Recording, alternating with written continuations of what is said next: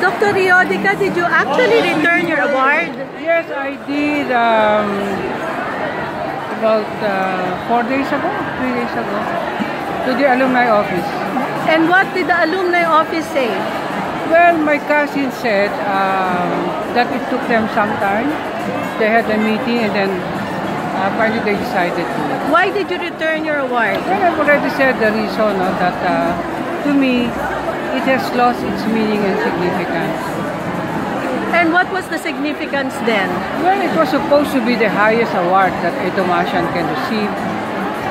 It is given to people who have served the government faithfully. Not because you're a graduate or in public service or you're in government. You have to work for the award. You have to be a good symbol of what a public servant is. So I thought that was the reason why I found it very cheap that the only criteria to be given a UST Alumni Award is you're a graduate of UST and in government service. I think there should be more than that.